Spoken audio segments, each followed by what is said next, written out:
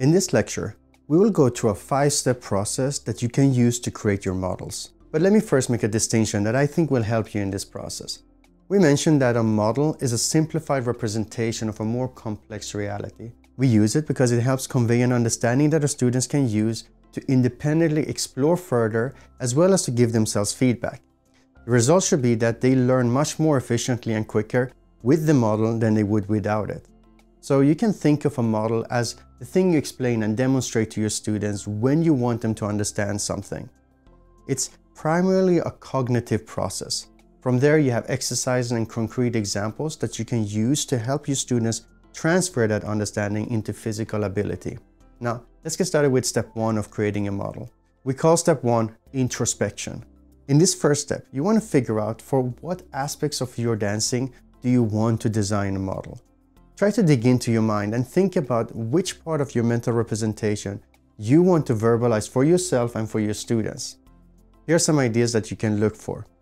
Perhaps you have a desire to explore new ways of teaching some of your core values. Or maybe you have been working on something for your own dancing that you wish to share with your students. Perhaps you were inspired by something you happened to say in class and you think it could be developed further. Or something passed down to you by your mentor. Or something that you discovered while researching the history of the dance.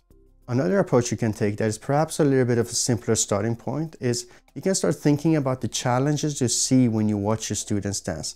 For example, it's very common for our students to struggle with closely related elements. Here are some examples from Lindy Hop. We have, for example, the single versus double turn, weak versus strong beat of the music, step versus triple step, stretch versus no stretch, single time versus double time movements, or mirroring versus call and response.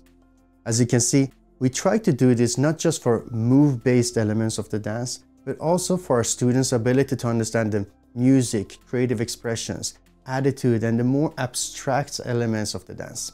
Now, be careful when building models created from a desire to correct, to address things that you see on the dance floor and don't want your students to do. These desires can be a good source for inspiration to see where we need a better model. However, there's a risk that creating models directly from this desire of correction will create rules that are only designed to counteract the problem and don't directly relate to our actual mental models.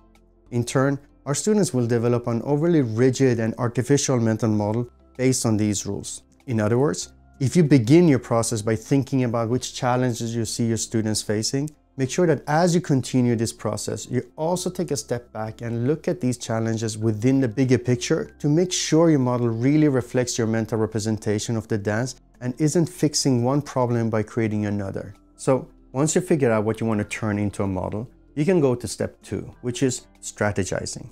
Here, you want to explore what strategies can help you transfer the understanding you have of a specific aspects of your dance. Here are strategies we use when teaching Lindy Hop. Now, depending on what dance you teach, some of these you can take as is, some might inspire you to create your own. Either way, we think it will help you understand how we think about model creation. First, we can use strategies based on theories and guiding principles. Look for well-established ideas in dance pedagogy about how to execute typical movements such as spins or jumps. Or what theories are there about the music you dance to? Using well-established concepts from the music theory can also help you create powerful models. One we like to use a lot is the concept of strong versus the weak beat of the music and how swing music emphasizes the weak beat. We can also look for cross-disciplinary insights to help us find ways to explain the dance. One idea I like to use when exploring movements came to me via Christoph Razidlo, a fitness coach and a friend of mine. He pointed me towards the strength coach Michael Boyle's joint-by-joint theory. In short, the theory emphasizes that joints alternate between their primary needs between stability and mobility as you go up and down the body. For example, the foot has the role of stability, the ankle of mobility, the knee of stability, and so on. Together with our students, we can now explore how it feels when dancing, for instance by trying to think about stepping with strong feet to provide stability for the rest of the body. You can also go for guiding principles from other artistic domains such as martial arts or improv theater. For example, improv theater's principle of yes and is a lovely mindset to take when improvising with a partner that lets you create a beautiful moments together. A guiding principle is like a set of rules that you can choose to apply to the dance. But you can also create your own concepts that works for you as a model to guide your own dancing. One example from our teaching is the concept of invitation-based leading. In short, the way Kris and I like to think about the lead and follow relationship between us is that a lead is an invitation, not a command. Meaning, the person who takes the lead for something presents this as an invitation that the person following in the moment can choose to accept, decline, or modify. By creating a concept like this, we can distill a complex set of decisions and emotions into an accessible, relatable model. Finally, as part of making your own concepts, you can also create your own slogans. There's something powerful about slogans that helps concepts stick deep into a person's memory. A slogan is like a catchy phrase that you can use to transfer a concept you have. For example, one that we sometimes use is manipulate the space, not your partner. We use this as our model for co-creating a partner dance. Rather than physically moving our partner, we focus on placing ourselves and shaping our bodies in such a way that it creates a clear invitation. But please note that this is something that you can take too far. There is a risk of appropriation when we label aspects of the dance to the point where there can be a shift of perceived ownership. Especially if you're an influential teacher who can reach a large audience, it doesn't take much to package an idea that already exists in the dance in a way that it seems to belong to you. It might be good for marketing and it might even be efficient for learning, but if you take this too far, you've appropriated something that belongs to the community and the heritage of the dance.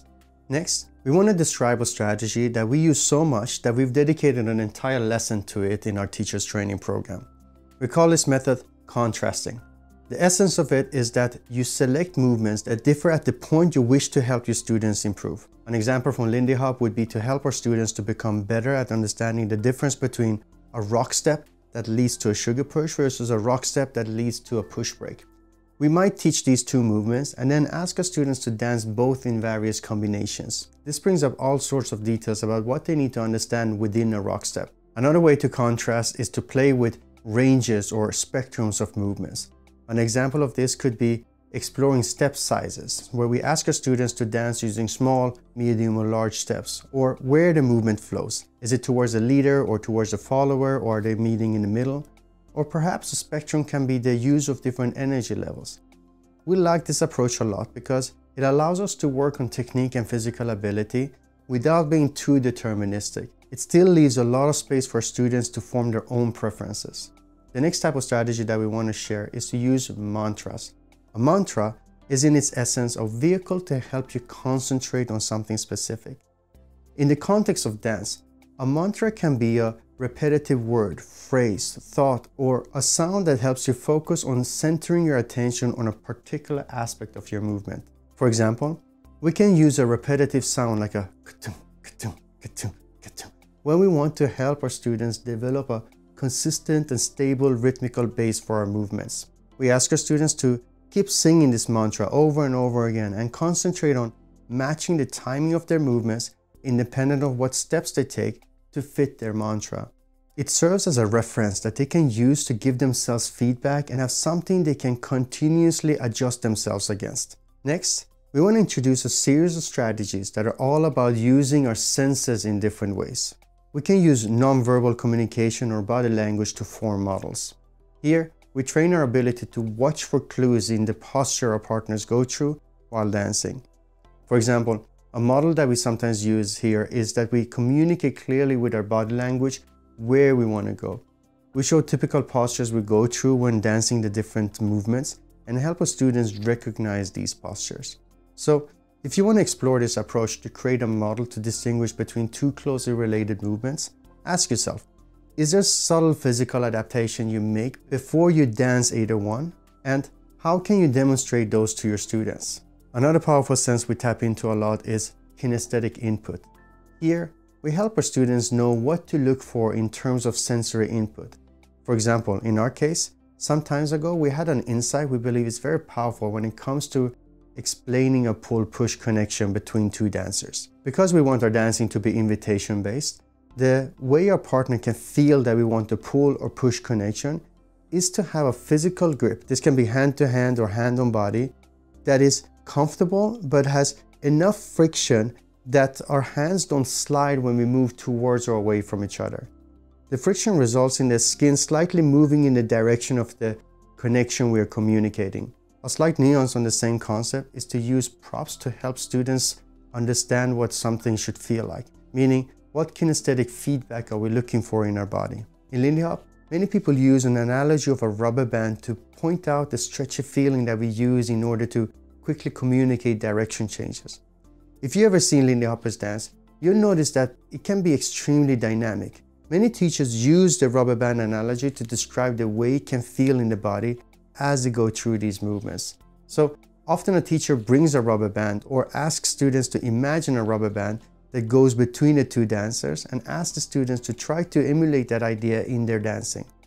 However, here, in my personal opinion and experience, I believe most teachers make a mistake when it comes to using this model. What I've seen many people to do is to ask the dancers to hold the rubber band, each on one end of the band, and dance using that. The mistake I believe they are making is that a stretch is a feeling that you have inside of your body rather than something that is happening between two people. In other words, the rubber band has been put in the wrong place. I believe if you really want to use an actual elastic band, instead of having each person holding one end, you should have each dancer hold the rubber band in one hand and then attach the other side to their hip using a belt loop, for example. Then ask them to move in such a way that the stretch happens in the rubber band from this position. This will help them understand what's needed for a stretch to happen within their body. Once both partners understand this feeling using the elastic band, they have a much better chance to reproduce this without the props. A final category of strategies for creating models is very related to the sensory inputs mentioned just now. We're using a superpower humans have, and that's the ability to just imagine something and feel it in the body. I don't know if there's an official term for this, but we can call it sensory imagination. One such strategy is to visualize a movement in our minds and try to emulate that with our body. For example, one idea that I sometimes use is to tell my students to shift their weights from one foot to the other like a swinging pendulum movement.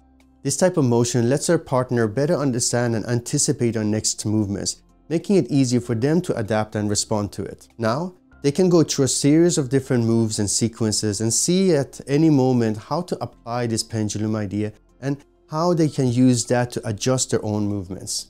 Another nuance of this strategy is to use our imagination to make the necessary physical adjustments in our body in order to create a specific effect. You probably heard and even use ideas such as move your hand as it flows through water, or play with the difference you would feel if you would dance through air, water, or something more viscous like honey. Okay, so this concludes step 2, which is all about selecting strategies for creating models. Now, I'm sure that there are many more strategies or nuances of these, and it would be great if you share and let us know what you tend to use so that we can learn about even more strategies together. Now, let's move on to step 3, which is all about exploring. Here, you want to take the model and strategies you have so far and start exploring the dance with these elements to see what is possible and, just as importantly, what is not. What are the boundaries of the model you're creating? For example, you can explore to determine for what type of tempos of music does it work? In what context does it work? If you're teaching social dance, will it work with people who haven't learned from you? In what situations does it work? If you're teaching partner dance, will it work both in closed and open position? After exploring the boundaries of your model, we can move on to step 4, which is about controlling for values. It's very easy to fall in love with a model, but at the same time get blinded by its simplicity. Sometimes we forget to check if our models support and uphold our values or not. The model might be solving a problem that you've seen, but does it actually fit within the broader values you're trying to teach? If not, see how you can modify the model so that it's perfectly aligned with your values. Here are some examples. The first one is about the dance moves we teach. Sometimes when learning a model, we introduce drills or practice moves that helps our students develop a specific skill in their dancing. By practice moves, we mean something constructed, something partial that doesn't really feel like the dance itself to you, but you want to still use it because it still serves the purpose of practicing something particular. However, when doing so, we need to be extra watchful to see if these drills and made-up moves are also slipping into our students' mental representation not just like a scaffold to help them transfer a skill, but instead actually as part of the dance. In other words, if we start seeing students frequently choosing to do these drills and moves on the dance floor outside of the practice setting, you know that we've gone too far. Another example of how we need to control for our values is when we use stories to communicate ideas. Here, it is vital to be aware of how we might inadvertently perpetuating harmful stereotypes. Using imagery or storytelling that oversimplifies and misrepresents a culture can work against the values we aim to uphold. Now, I once heard of a Lindy Hop instructor who aimed to enhance the bouncing in their students' dance by using an image of an African village with a grandmother bouncing rhythmically as she's preparing food. This might seem innocent, especially to those unfamiliar with African culture, but a story like this risks reducing a rich spectrum of different cultures to a mere caricature, presenting Africans mainly as a simple or even primitive people leading cheerful lives. So it's very important that the stories and images we choose not only resonates effectively with our students, but also respects the culture they reference to and align with our own broader values. As a side note on addressing these cultural and representational issues during class, we believe it is perfectly acceptable and frankly even commendable to bring up these topics. Sharing such insights can enrich the learning experience. For example, you might tell your students about your journey in searching for the right way of describing a model and explain why you chose not to use a particular one due to its potential negative implications. When doing this, be detailed, both in describing the model and explaining your reasonings for why you avoided it. It's important not to presume that your students possess the same background knowledge as you. Instead, offer them the full picture so they have the chance to further expand their own understanding. Finally, we are ready for step 5, which is about deciding how to communicate your model and how to break it down for your students. Now, we have several lessons dedicated to how to communicate different aspects of the dance to your students. But in short, think about what you want your starting point to be. We recommend that you allow the full richness of your model to be explored and understood over the course of a lesson or over the course of a longer program, rather than trying to hit every single important point up front and then just working on the implementation of it. So the question is, what's the first thing you can share that doesn't take more than 1 or 2 minutes to explain before you can let your students start exploring? Then, how can you help them discover the next aspect of that model and continue like that? Or is there any preparational work that you want to do before you even mention the model? In the contrasting strategy we mentioned earlier, sometimes it's helpful to just help your students be able to dance each movement at a certain level of proficiency before starting to explore the nuances that makes them different. Next, think about your own demonstration of the model. Can you show the model at different levels of complexity? By which I mean, can you demonstrate how you implement the model at your own current best ability? Then show it again slightly simpler, but still perhaps far above the skill of your students. Then perhaps demonstrate it at the level you want your students to be able to do. And perhaps even go one step further and show the core, the essence of it, without any of the bells and whistles. While explaining it, you can demonstrate going up and down the difficulty levels several times to help them to see the idea at each level a few times. These type of demonstrations can help a lot with both inspiration and clarity. Meanwhile, always be clear with your students what level you expect from them, something we will talk a lot more about in lecture 7. A bonus would be to at some point also show your own breaking points so that they can see that you are exploring your boundaries as well. Perhaps you might even take this one step further and show videos of people who've mastered that model beyond your level so that we can all have something to look forward towards. Finally, be aware that changing and adjusting your model can happen at any stage of your model making process, or indeed even later after you've already been teaching it to your students. Due to the curse of knowledge, which basically means that because we can't unknow what we know, we have a blind spot and don't always know what it takes for our students to actually do the movements. Because of this, many of our models are not necessarily as effective and clear as we think they are. Sometimes they can even be flat out wrong because we've been overlaying our thinking with so many aspects of our own mental representation without knowing it. So when you teach your models to your students, we recommend that you present it as an idea you like to try, an experiment, or the best way you currently know how to explain it, with the emphasis on currently. This is so that you can establish that you might change it or ask them to try different approaches that might even counter each other. This allows you and your students to stay open-minded towards the experience. Also, you hopefully will even experience moments in which you gain new insights and perspectives, whether it's from teaching the model or by learning something new that helps you come to the realization that your model should change in a significant way. All right. We hope you find this lecture valuable and that you start implementing this process and creating models for your own teaching.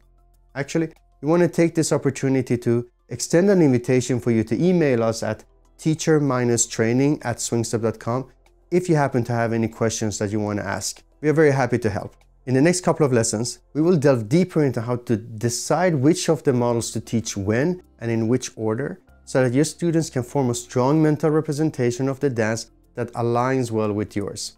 Now, we hope you're as excited to keep going as we are excited to keep sharing. So, I'll see you in the next lesson.